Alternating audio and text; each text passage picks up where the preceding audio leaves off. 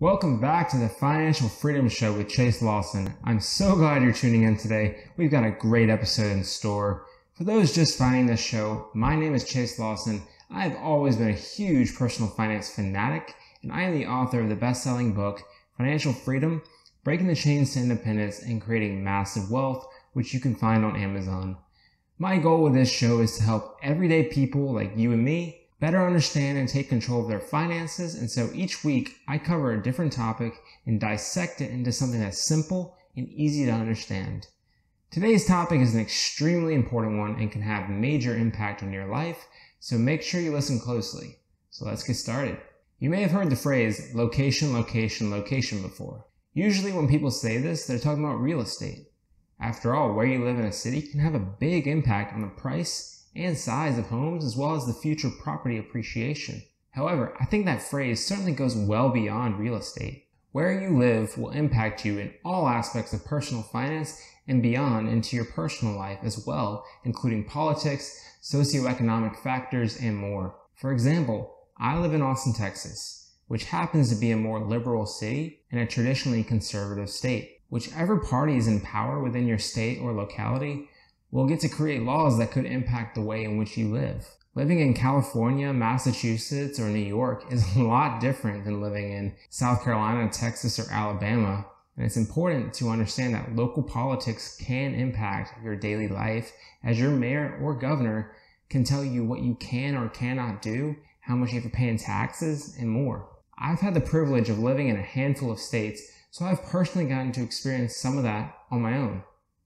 I've lived in South Carolina, North Carolina, Pennsylvania, New Hampshire, Massachusetts briefly, and now Texas, so I carry that perspective of knowing what it's like to have lived in different places. Obviously, there's far-reaching implications around your daily life based on where you live, but there's also huge implications around your financial life. This includes both the cost of living as well as income potential. Cost of living is the amount of money needed to cover basic expenses such as food, housing, taxes, and healthcare. A 2018 survey conducted by global HR firm Mercer found that within the US, the costliest cities are New York City, San Francisco, Los Angeles, Chicago, Washington, and Boston in that order. You can find calculators online that will help you compare one city to another in terms of its cost of living, and will help you get a good feel for how different cities stack up to one another when it comes to the cost of restaurants, groceries, transportation,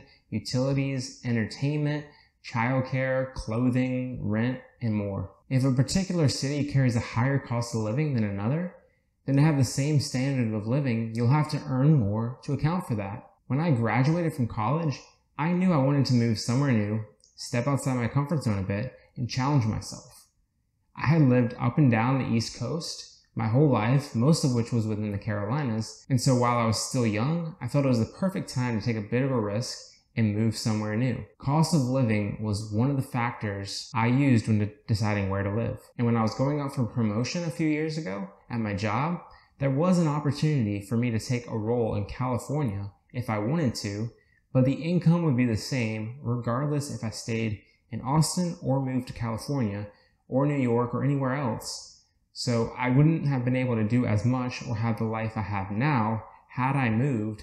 So cost of living is definitely something to heavily consider. How far will your money take you? And if you're moving to a higher cost of living area, are you making more income to account for that? Or will you have to stretch your dollars even further? Thankfully, my parents helped raise me right, and I got to learn a bit about this from them. My stepdad took a job right outside of Boston, Massachusetts, the summer before I started 8th grade, and when my parents went up there to check out houses, they realized that you can't get near as much house in Massachusetts as you can in New Hampshire, so they ended up buying a house in New Hampshire, 40 minutes north of Boston. Since your finances play such a big role in what you can do in life, and when you can retire, and more, this is so important to really consider where you live. It's fun living in cool cities, but what are you getting from that? Are you digging yourself into a deeper hole, or are you able to thrive and hit your financial goals? I would love to live in a place like San Diego or San Francisco, but I know that if I move there, I won't be able to save and invest how I want to, and I'd have to work several more years. I often hear of people who live in downtown New York City Manhattan, where you have to pay an arm and a leg for a studio apartment that's probably about the size of this office that I'm in. And many of these people are barely getting by. They're living paycheck to paycheck and maybe struggling to get out of debt, but they don't know anything else. Maybe they grew up in the city and that's home to them, so they want to stay there. Or maybe they like being in the Big Apple, the city that never sleeps. But if you're just barely getting by, you should probably look at living elsewhere. According to rent.com, the average rent in New York City for a studio apartment is $3,300.25 per month. A one-bedroom is $4,434.49, and a two-bedroom is $5,622.72. As I mentioned, I live in Austin. The average two-bedroom apartment here costs only $1,737.98, a difference of almost $4,000 a month. That's crazy.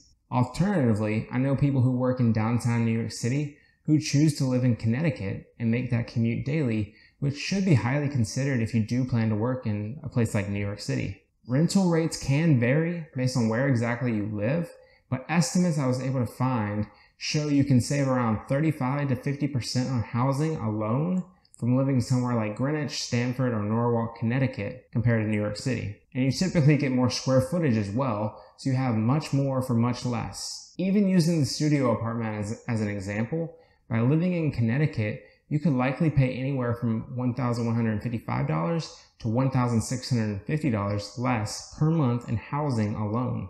Now, yes, you will have a farther commute of 45 minutes to 75 minutes, most likely each way, and you will have to factor in a few $100s a month in train and potentially subway fees, but you're still coming out so much further ahead. You don't have to live in Manhattan, especially if you're barely getting by.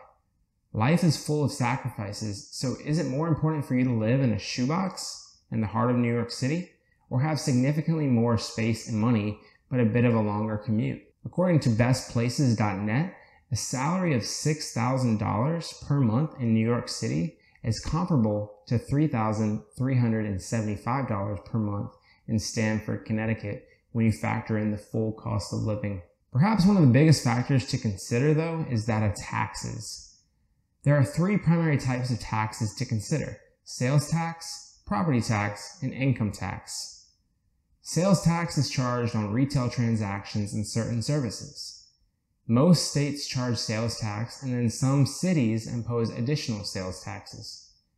Currently, 5 states in America have no sales tax whatsoever: Alaska, Delaware, Montana, New Hampshire, and Oregon. Property tax is tax paid on property owned by an individual or corporation. This can vary widely, but it will impact you, especially if you ever plan to purchase a home.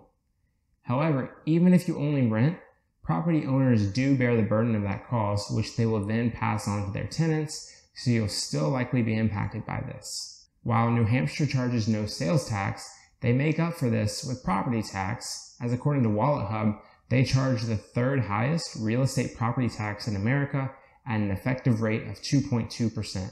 However, many states may also charge property tax on vehicles as well, as currently about half of U.S. states levy a tax on vehicles, with Virginia being the highest at 4.05%. Last but certainly not least is income tax. This typically can have the largest impact on an individual, especially as they get further into their career and continue to make more money.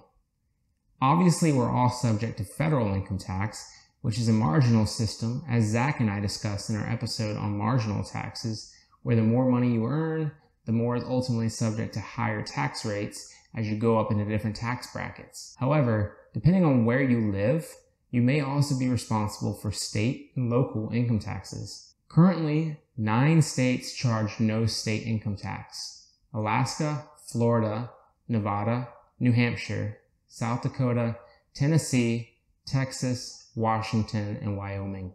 I love the fact that I don't see state or local income taxes taken out of my paycheck. That ultimately means I get to take home even more money. This is another reason why New Hampshire charges among the highest property taxes, as they don't collect sales or income tax, so they need to raise money somewhere. As of 2020, the states with the highest income tax rates include California, Hawaii, New Jersey, Oregon, Minnesota, Washington, D.C., New York, Iowa, Wisconsin, Maine, and South Carolina. All of these states charge top earners taxes of 7 to 13.3%. As I mentioned before, I could have taken a role in California a few years ago, but for single tax filers, income over $45,753 is taxed at 8%, and income from $57,824 to $295,373 is taxed at 9.3%. So this can really add up. And some of these states allow for local income taxes as well. For example, in New York City, you could be responsible for up to 3.88% in local income taxes, whereas California doesn't charge any local income taxes. But they do have the highest state income tax rates and among the highest sales taxes. So do your homework, as this could have huge implications in your livelihood, as well as how early you can retire and what you can do at retirement. In 2019, a single tax filer making $100,000 per year would take home $77,104 after taxes in Austin, whereas the same person would take home only $68,204 after taxes in New York City, a difference of about $9,000 or roughly 9% of your income going to additional taxes. Since New York is already so much more expensive to live in, having $9,000 less per year to try and live on will cause you to have to make even more sacrifices. So location is huge. If you ever are in a position where you're looking at potentially relocating for work, make sure you do this research ahead of time, as even if you do get a pay increase, you may be worse off. So use this knowledge to your benefit when you negotiate your pay. Thanks so much everyone for checking out another episode of the Financial Freedom Show with Chase Lawson. Remember, location has drastic implications on both political and socioeconomic factors. If you've only ever lived in one spot, perhaps be open to living somewhere different that may allow your dollars to go further. It can be hard to find ways to make additional income sometimes, especially if you don't want to take on a second job or a side hustle. But where you choose to live could allow you a way to keep more of your income without having to necessarily work any harder. I hope those of you listening found this episode to be helpful and at least intriguing. What are your thoughts? Have you ever sat down and considered this idea? Are you struggling to get by due to so much of your money going to taxes and rent? Let me know your thoughts in the comments. And if you did like this episode, please be sure to hit that thumbs up or leave a review. That helps me out greatly and helps others find this episode. And as I mentioned before, if you have not yet subscribed, please do so that you don't miss any of the latest content, and share with someone who may need to hear this. Together, we can help make the world a much better, more financially literate place. Until next time, stay safe and go get 'em.